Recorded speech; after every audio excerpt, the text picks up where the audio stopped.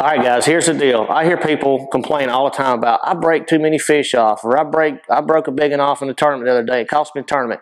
I'm going to give you a quick tip, and it's all about rod positioning when you set that hook that will hopefully help you not break off so many fish in the future. So what happens, and I call this snap setting, and it's a bad habit. I used to do it myself. I take this jig and I flip it in a laydown or something, and you get that initial bite. What happens, a lot of people will drop the rod tip really fast right before they swing back on that fish.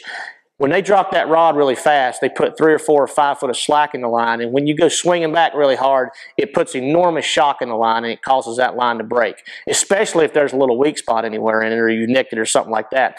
But if you'll keep that line tight, I don't care how far you feel like you have to go down, and you shouldn't be going way down here anyway, but you just need to go down far enough to where you can keep good tension on the line, and when you swing back, keep that line tight the whole time, all the way down, all the way through the hook set. Anytime you put slack in it, when you go to swinging back, you're at risk at breaking off a fish. So just try that next time you go out, and I promise you, in the long run, it'll help you land more fish, and you won't be breaking those fish off anymore.